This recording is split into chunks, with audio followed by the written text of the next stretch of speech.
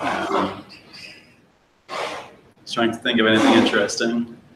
There's this Loop. It's supposed to be a new open source 3D modeler for geology.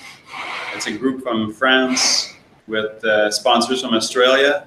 It's called Loop? Yeah, Loop, so you can look at that. But it's really at the beginning. They're still looking for programmers. So it's the same people that started the GoCAD back in the days. Oh, really? And now they're kind of, I guess, doing like us. They're going open source with the same group. It's the way to go. Yeah, I guess so. And then there was an IBM talk that I missed. Yeah. What was that on? It was on machine learning. Yeah. Oh, that would have been a good one. Interesting. Sure. Yeah. I missed it. I got to push to go next year or next time for sure. This is every 2 years, is that, or how often is it? I'm not sure. Yeah, because this year was the very first one, right? This was the first RFG ever? Yes. I think so. Really? Okay. Because I talked to someone telling me that they went before, but maybe not in Vancouver. I got that impression, but totally. Okay. Okay. Cool. Well, for today, I don't have anything too specific, but I think it's worth catching up on both RFG and then the Airborne EM conference. There's a lot that happened, at least on our end, at the Airborne EM conference, and I even got a couple emails this morning that I would like to just share with everyone. And then two, there's a few pull requests and things like that on the go that I think are worth chatting about, because it'd be nice to get those in, because a lot of the development that we did for the course that we just ran at the workshop sort of depends on those. So it'd be nice to actually be able to distribute them within the next week or so and have it all running off of master, because we don't want people trying to branch off and grab branches and things like that, because that's confusing if you don't actually understand how that works. And then, Joe, would you be willing to also give us like even a short update on what you've been up to in Discretize? I've seen you making commits, and so. Yeah, I can do a little bit, just a few quick things. That sounds good. Yeah, so do you want to maybe start with RFG? So, I mean, we talked briefly about it, but you guys had each a presentation and Mike had a poster. Yeah, on my end, two conversations. One was with a postdoc from, I can never remember the name of the country, West Africa. Nigeria. Was it Nigeria? Nigeria. Yeah, that guy was really interesting. So he was really interested, and obviously they want, when they hear open source, they're very happy. And then the other one is Craig's colleague, which was kind of like not. It was not organized, but it happened this way. He's a hydrogeologist and would like to use the tree meshes, Joe, for a display to do a little bit like what video games do. You know, like when you zoom in, you look at a different resolution, and when you zoom out, you look at a different resolution. So the tree mesh would be perfect for this. And we're going to organize a meeting, I guess, next week with them. If Joe, it would be great if you can sit in that meeting if you're free. Yeah, I don't have anything really going on this summer, so besides just what I'm supposed to be doing. Yeah, that's great. So when it's confirmed, I'll when we're starting to organize it, I'll CC you on email, and then you can make sure you're there. That's about it for on my end. Yeah. And so he's thinking about that for visualization purposes, or he wants to simulate on it? From right now, I think it's just mostly for bills. Yeah. Okay. Yeah. One project that we should do just a bit of digging on is PanGeo. They've done, I don't know if he's pulling maps and stuff like that or what he's up to. That's all I know. Yeah. But PanGeo has done a really good job of basically figuring out how to pull large data sets. So it's like solving this problem of different resolutions. So yeah, there might be some things there that would be useful as well. Yeah. So PanGeo is more on the database side? Yeah, database and Yeah, so they've done a lot of work on basically figuring out how to like work with large data sets and visualize them. Okay, So could be a resource just to have in our back pocket. sounds good. Hopefully I have a couple things to say. Yeah. Yes? Your press. Like on my end for my talk was, I got mostly questions and good feedback from Bill Morris at the University of McMaster. But in terms of more in-depth conversation, Mike and we talk a lot more with Ben Lee, which is a PhD student with Unsworth at University of Alberta, and also one of his former students, Matthew Como. He did his PhD with Unsworth, and now he's in Münster in Germany. And yeah, and so he presented actually two things. Like one project where they were acquiring empty data in Mongolia for tectonic and lithospheric studies, and one of those projects where they were actually designing a new airborne system with onboard receivers but ground sources. And I guess for it would just be a matter of time of diving into SimPEG, but he had a couple of comments saying that for each project, PhD students write their own code that works for their specific case, and then they just redo the same job over and over, depending on like writing a new code for a specific project and so on. So yeah, and there were a lot of talk. There were 2 full sessions about.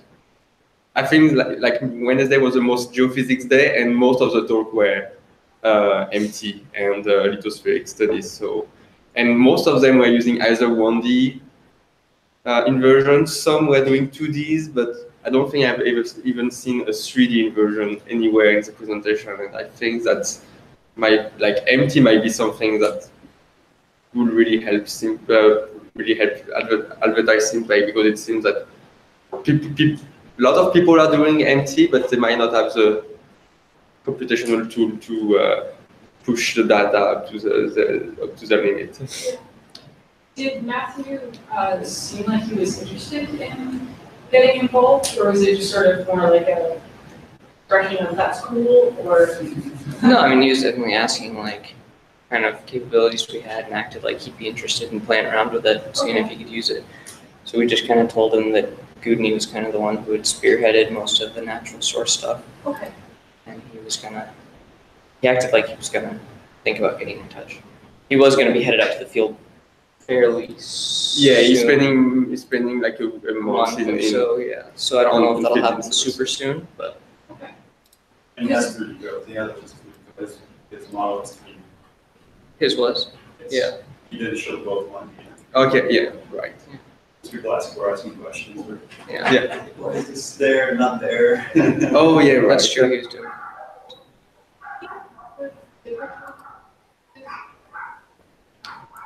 I think so, yeah. Yeah, I mean, because I know him quite well from undergrad too. Okay. So I'd be happy to send a follow-up email. You can just sending him Slack and all of those kinds of things. Yeah. So that's at least an entry point. So. No, he definitely seemed interested. So. And Ben, I think that Sogi knows him well also and Goodney, so he's on. But he's taking that up. He doesn't want to do 5 months.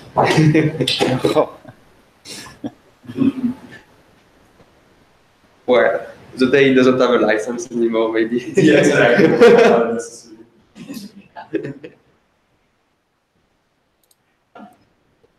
Beyond those interactions with those guys, I didn't really have too many other really. I mean, there were a few people who stopped by that I talked through the poster with, but most of them didn't really have much background in geophysics at all. They were just general interest. So yeah. One thing that might be worth doing. So we just started a GeoSci blog organization. Because we want to have just a place to talk a short thing about the workshop that we gave at 8 p.m. Would you guys be willing to even just write just each a quick paragraph on what you talked about, and then a couple highlights on the conference? So it'd be nice to like just have a place to show what you did and then have a link to your presentation or to your, like if your book copy or your poster or whatever. And then it's archived. That's a link.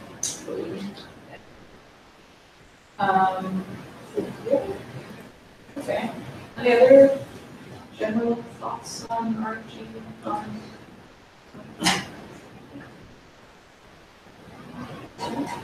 All right, well then I guess we can move on to the Abraham. So that was a busy week.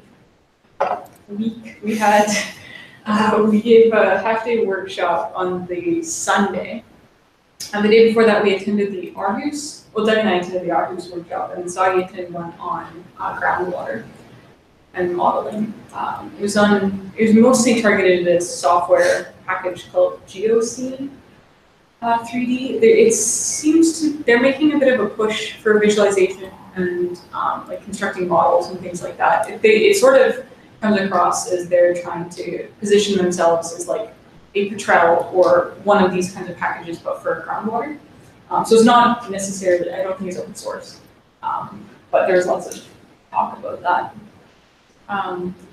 Then when we went to the Aarhus workshop, which was really interesting because their code is definitely pretty widely used, especially for SkyTem conversions. It's all 1D.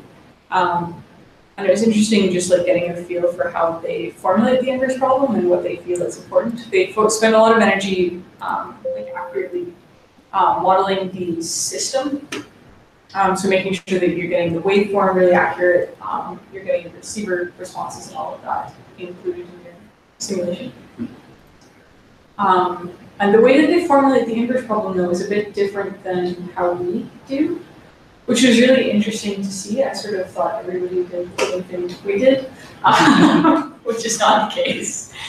So I guess we'll email Espen and see if we can get a copy. I'm proposing that now. Okay. So get that out today. Yeah, because I'm just like interesting to circulate and you guys can take a look too. Yeah, and then for our workshop we had about 30 people. Yeah. Which is pretty good. There were like 150 at the whole conference, so. Yeah, this preceded the conference. The Aarhus group had about 30, I think, too. Were there. So yeah. We had about 30, so that was good. It's 20% of the conference. Yeah, not bad. Well, and people were interested. I mean, there was a lot of enthusiasm for it, and a lot of positive feedback afterwards.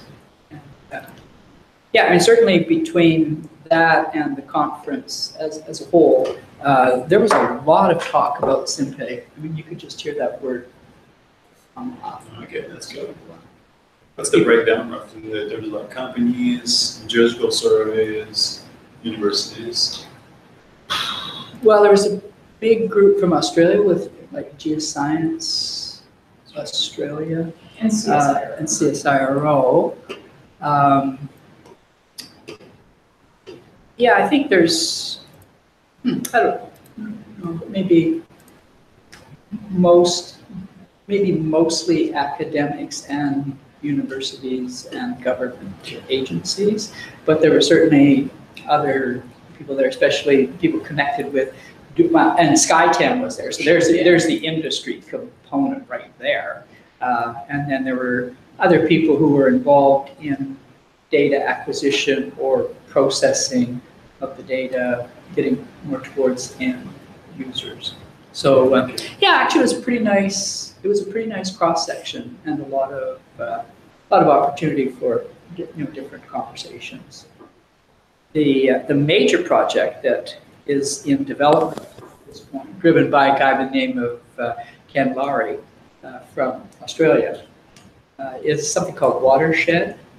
So they're actively looking for putting together a large group of very diverse people that would take everything from data acquisition all the way through to groundwater hydrology parameters and providing information that farmers could make some assessment on where to drill or not. And Australia is under extreme duress with respect to their water. And so they're just looking for, okay, other places in the continent to, where should we start thinking about agriculture? Just places that haven't really been used that much for agriculture. And that, of course, means they need to find water. They need to know how much water resources they have. So they're flying airborne EM, their Tempest system, VTEM, some SkyTEM, I think, too, yeah, over, they want to do basically all of Australia. Yeah. So that's a huge, huge project. And Ken is trying to put together kind of all the stakeholders and try to get a global vision to really not only look at Australia's problem, but look to see how it could develop technology that would be used around the world. So get into the African countries and all of the other places. So that's a big project, and certainly I think you're going to see water as the dominant issue over the next 10 years. So any aspect of geophysics that's really pertinent to water issues is going to be.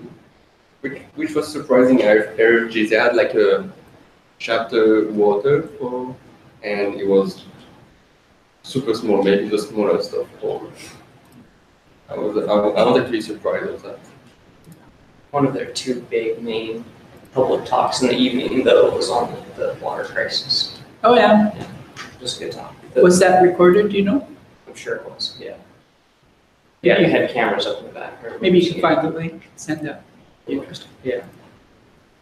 There's a guy who had done some work with NASA and JPL and was moving up to some newly founded organization in Saskatchewan that was all about water. Like developing new policies related to water use and this kind of stuff. Yeah, if you could find that link, Yeah. that'd be really interesting. I'll go through things again. I'm sure I can find. And Rosemary was there, Rosemary Knight from Stanford, and she's got a big initiative from the California aspect of trying to get a complete workflow for groundwater hydrology so that kind of bring together whatever information you have from geologic logs to well logs to any kind of observations to having airborne EM inverted, integrated, and taking things through down to hydraulic connectivity and modeling and just, again, a complete workflow of really addressing the whole water issue within California.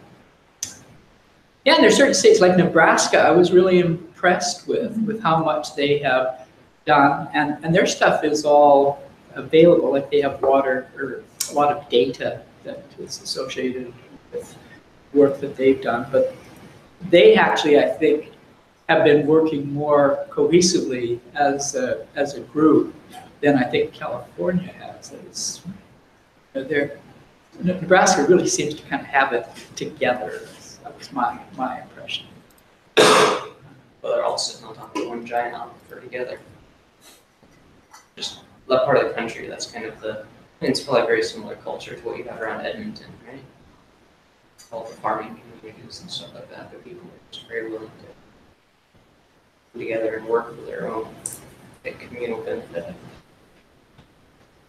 Yeah, don't think that's true in California from what I hear. No, it's kind of like every man for himself. Yeah, exactly. But some of the numbers on the water issue were really pretty staggering as far as the percentage of countries that are in distress situation now, and the projections that I think was it between 2035 and 2050 that basically this planet is going to be running out of water. And there's places in the Central Valley, San Joaquin Valley, that they're pumping so much water out, stuff, everything is subsiding, and the rate of subsidence is huge. It's like 20 centimeters per year, and it's been doing that for many years. So it's down. That was like 9 meters or something, or 19 meters. I think it's 17 meters. 17 over meters? the past Like 50 years. Yeah. Wow. And that stuff is irrecoverable, Yeah. right? You can't just pump water and grow 17 meters again. No. Yeah, the same thing's happening in India. They can measure it with INSAR. That's Yeah, so that's exactly the point. We are continuing to deplete, our water supplies, but it's irreversible in many of the occasions. So something drastic is going to happen, and something actually needs to be done to kind of curb this as quickly as possible. Which is why I think you're going to see water as being the dominant issue. In the east, they had several issues in Quebec where they were pumping water, but they're close to the ocean, and so basically the salt water was replacing the fresh water that was pumped. But then this interface is kind of fixed. So the more you pump, the smaller your freshwater reservoir is. So they were trying to monitor that with fixed time domain system to try to monitor where the interface was. Yeah. Yeah, well, and one of the things that was really exciting about Ken's vision is he is very excited about open source, very excited about they're already using Jupyter. They're sort of already aware of the open source ecosystem. I don't think they're necessarily as experienced as we are with managing an open source project and things like that. So I think we have a lot to offer there, both in terms of software like SimPEG, but also in terms of infrastructure and figuring out how to function and all of that. So that's exciting. He'll be keeping in touch with us. Okay. Which is really good. What's his last name? Ken? Ken Lowry, Lawrie.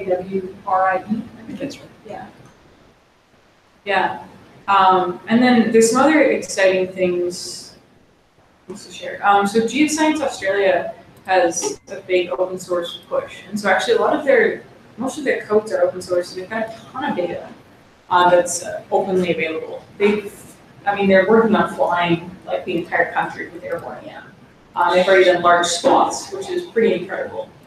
And so we actually got an email this morning from Houston Lake Cooper, who is at GeoSci.xyz Australia, and he's been the guy who's doing a big push on a lot of these really large airborne surveys. And he's extremely interested in contributing to EM GeoSci and to SimPEG, and so getting GeoSci.xyz Australia on board. Okay. What's their codes that they're providing? Open source. What are they? If you go, it's basically all of their software. So they've got their 1D inversions. So I'll put this link on. That's all the Ross Brody codes. Yeah.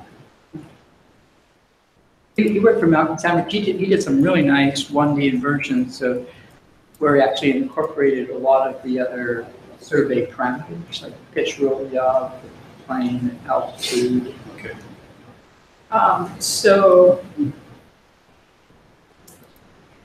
here, so there's a GeoSci.xyz Australia GitHub organization, and you can have a look and see all of their codes. So their EM, I believe it was just 8 EM. I've got it written down, so if you're interested in checking it out. Okay.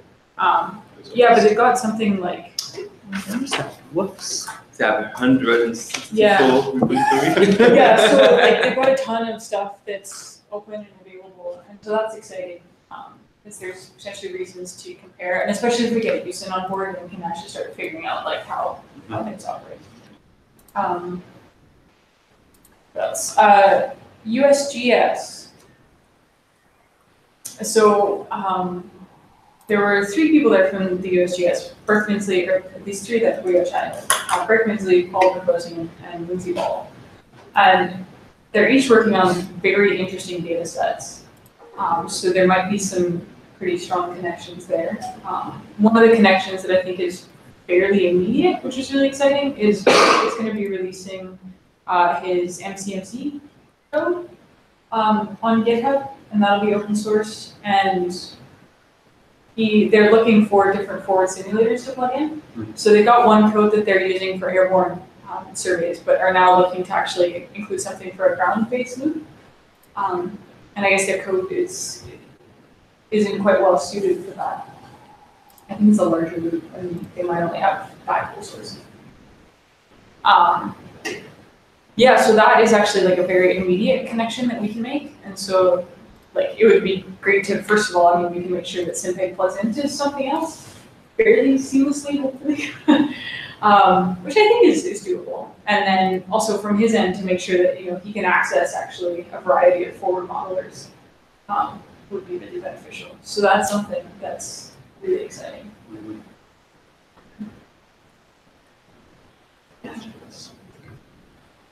Well, and those data sets also that Lindsay was just talking about are really interesting IP data sets, some of them with 2 zero crossings, some with 3, some with 4, all kinds of interesting stuff going on. Another one of the connections that I think will happen, and we need to follow up on that, is really a much closer connection with the Aarhus group. They're developing 3D modeling, so that would mean that there's opportunity for them to, you know, find out, do validation with what they're doing and what's being done in SimPEG codes, and perhaps even to maybe use some of the codes where other points of contact there are simply comparing the inverse problem, because as Lindsay said, it's sort of same, but different. Like they've got sort of an extra Marquardt-Levenberg term in the Hessian matrix, and that's actually very important to them. They're somehow using that kind of as we use a beta cooling. It's not clear. I mean, there's a lot of things that are, you know, kind of the same, but as we know within version, details can make a huge difference. So I think if we could connect with them on that. And also, well, Tui, you remember him? Yeah. So he's basically finished up suffering physically because he hurt his shoulder. So he's been a little bit out of mission, but he has published a paper in which he's got a semi-analytic solution for a plate beneath a variable overburden. And they'd like to, you know, there is reason for them to kind of check that against, you know, a different kind of code. So I think that's another potential intervention. Are you saying here, well, they're working on 3D? Yeah, they'd very much like to do 3D. Well, they've got somebody full time working in developing it. Okay. So it's in their pipeline. Okay. But it's unclear whether the framework in which they're doing the inversion at this point is going to stall when you actually kind of extend it to 3D. I think most of their, well, for most of their codes, they find the full Jacobian matrix, and they do that with finite difference to subtraction. And then they're actually solving that full system in the inverse. So that's, all of those might potentially work pretty nicely at a 1D or maybe even 2D level, but scale that up and you might have some challenges. Mm-hmm. But anyway, I think the good news is that there was a lot of visibility. Lindsay's talk went really well, so did Sagi's. Well, and so and then, yeah, so I mean, people were taking note, and they were starting to realize, like, oh, it is true. Unless I adopt some open source framework and kind of work together in community, I'm just not going to be able to keep up. And these watershed problems, or any of these that are so multidisciplinary, you've got so many different groups that need to communicate, share information. They can't be solved anywhere, anyhow else, except from some kind of community. Mm-hmm. So I think all of that, you know, bodes very well. And yeah, even Espen Haken, who was the sort of organizer of this, is definitely not a SimPEG open source fan, but you know, he's kind of come around, and he was saying some few nice things about working, you know, at least trying to get some collaboration going. So you know, there's Also, why is he so against it? oh, he just doesn't need it. I don't think he's against it. I think, well, sorry. Oh, well, I think they basically got a structure that kind of works for them. So it's kind of like a well-oiled machine. It's got an inversion engine at the heart, and he's already hooked up quite a few things. So they do have some sort of a modular system, and anybody else who comes on, needs to kind of fit into that. And so at this point, he doesn't really see any need for really adopting an open source model.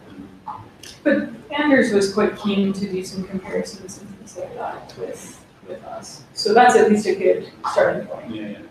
Right, so he was keen, and then there's also this project that they've got, which is again a workflow for geophysics and hydrogeology, kind of same thing that I was talking about with California system.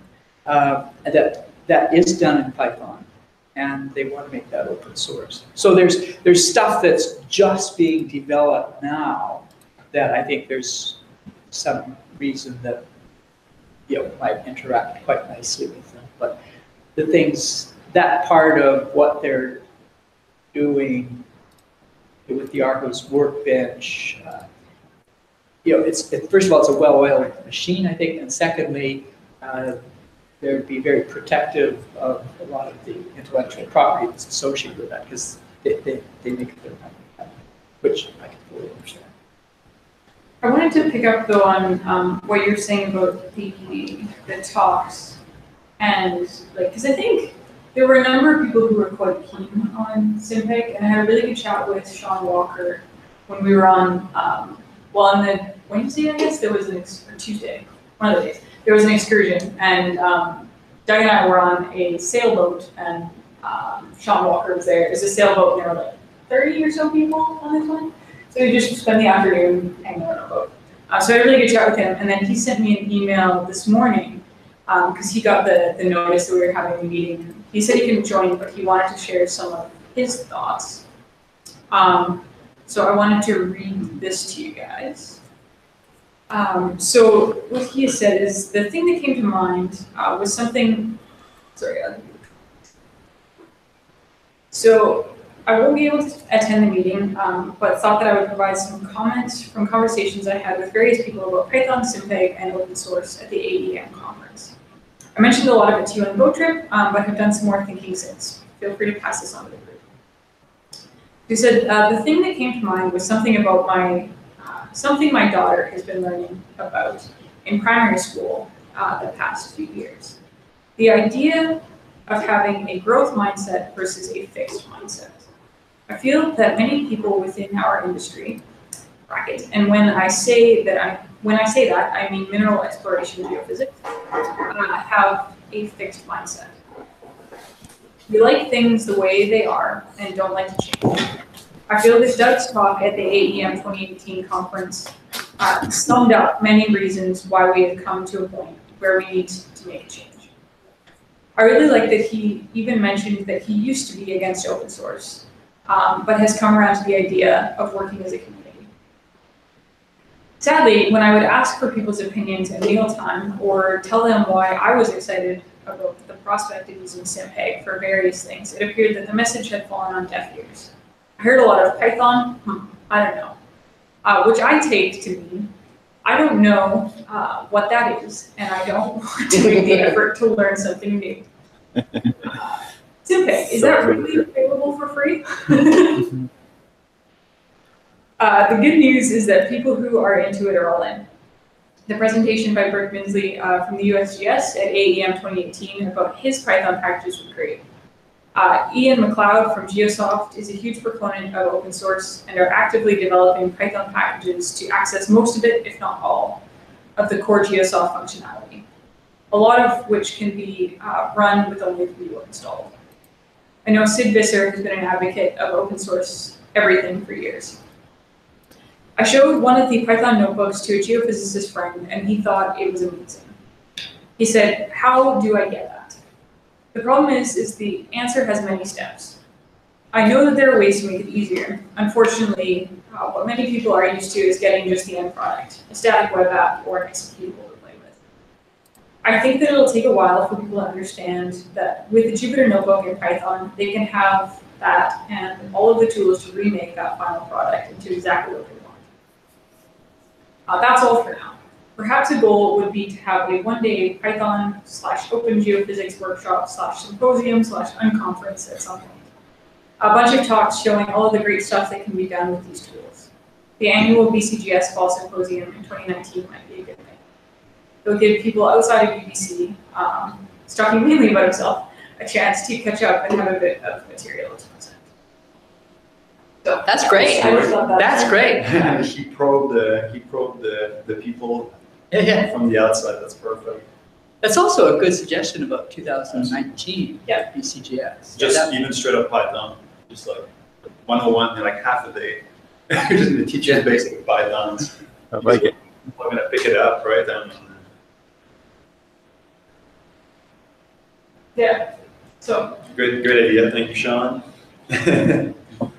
Well, Sean was really taken by the potential for him just to redo his master's project in SimPEG, because there he was solving for survey parameters as well as conductivity from either ground sources or airborne sources, right?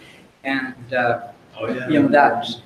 that functionality would be so straightforward to implement within SimPEG. Oh, well, maybe I could come back to it and actually publish that paper that we were supposed to do. Maybe it's a Oh, that's generational- great. yeah, I mean, I thought like I had a great conversation with him. He's a huge advocate for us, and it's exciting. It's exciting that he gets the vision, and I think he'll continue to be a big advocate. Yeah, I see it as a generational thing, you know, like our industry is slow to pick up, but I don't know, if we can get the newer ones coming in, change the way things are done, it's gonna be hard to change the old guard. Yeah. Yeah, but I mean, if we keep pushing forward, doing some interesting things, then make some noise. Exactly. Let's not stop because of that. Any other questions about the conference, or did I give any other comments about the event? No, other than the fact that I just felt that there was starting to get to be a lot of substantial traction here with respect to SimPEG and open source. I mean, there's just a lot of things that are kind of coming in together with with different groups out there that are kind of adopting an open source model. And yeah, as I said, the word SimPEG, you could hear it through virtually every coffee conversation. Somebody would be talking. So that's good. That's the first thing, get on the radar screen. And then the second thing is to have some things out there that people could benefit from. You realize like, oh, I can use this program to check some numbers, or I can use this to simulate or whatever. As soon as you have that, then there's like, oh, that is potentially. That was a good Sean's great comment too, right?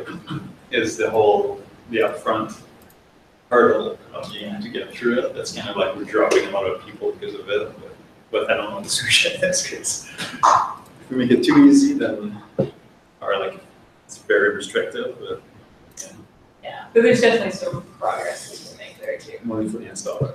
Yeah, we'll get there. Well, our examples are good too. I mean, that for us, that was sort of the window into getting people to use it, right? What Was is it? the examples on the Oh, yeah. SimPEG website. That's right. To see how to do that stuff. And then if they want to see how it works, they have everything, but being able to get them to use it first. Yeah, that's true. And on that note, I mean, if you have a little bit of time and want to do something that is a big contribution, but it's not actually too big of overhead, is refactoring the examples so they are sort of that notebook style example. I think just makes it so much friendlier, because then you're not looking at a wall of code, you're looking at like these 6 lines do this thing.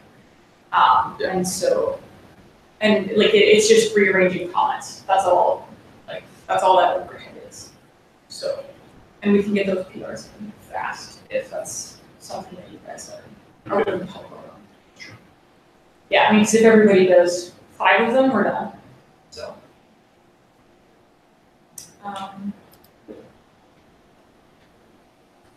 Joe, would you be game to give us a quick update from your end on where things are at with discretize?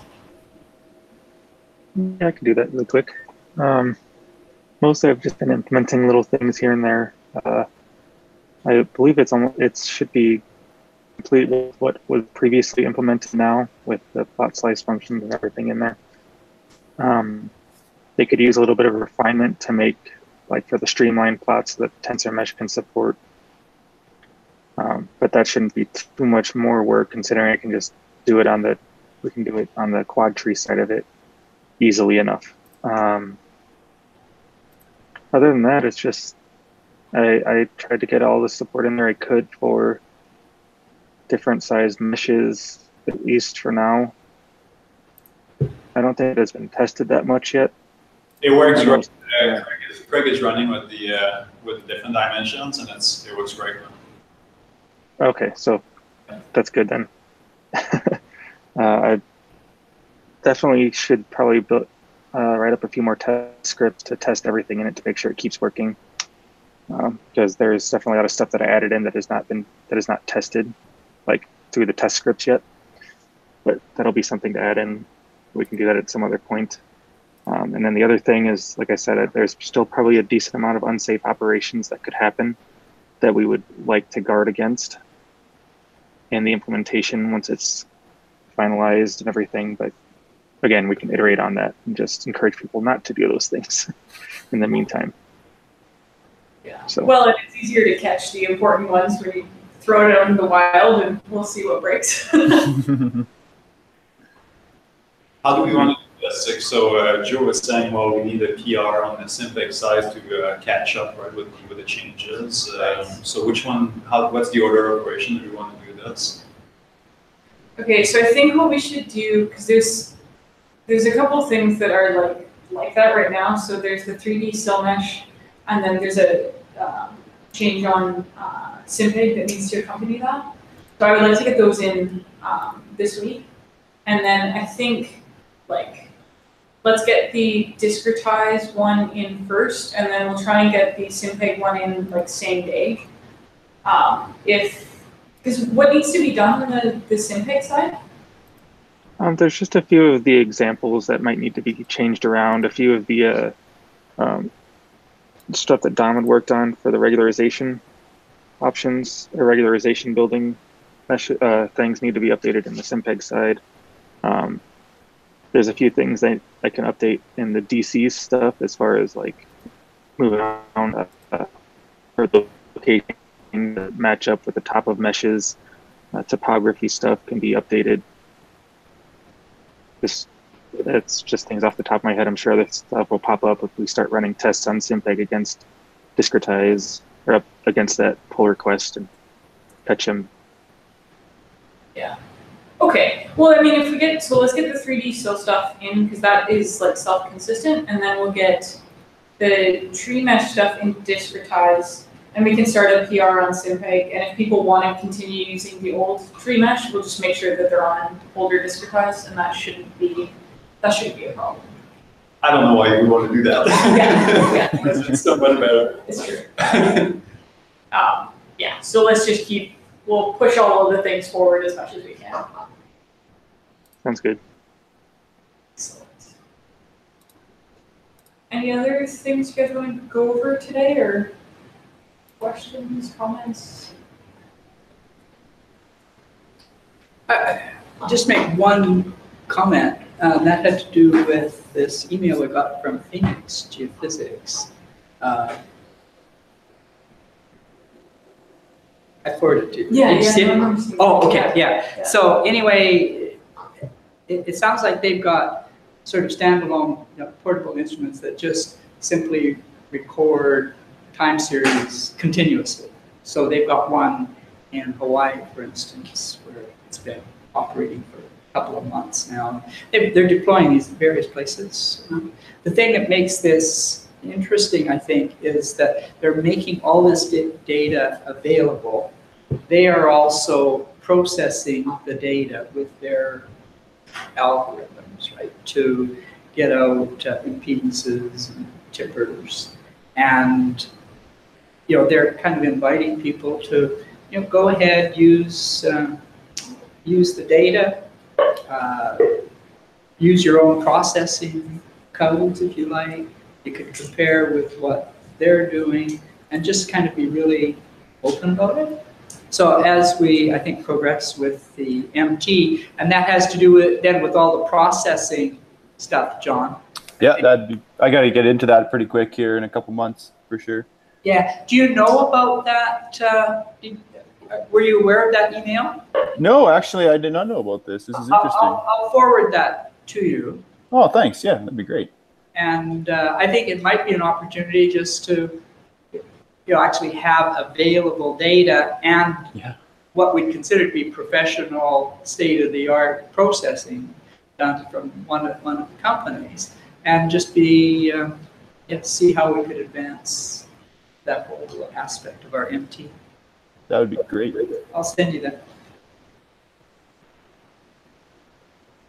Did they say it's available already, or? I believe so. Yeah. Oh yeah. Cool. I'll have to check that.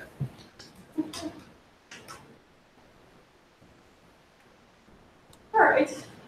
Well, if that's everything, thanks everyone. And if you guys have ideas for what you want to talk about next week, just ping on Slack and we'll get something organized. Beautiful. Have a good day. Thanks for joining. Bye, guys. Bye.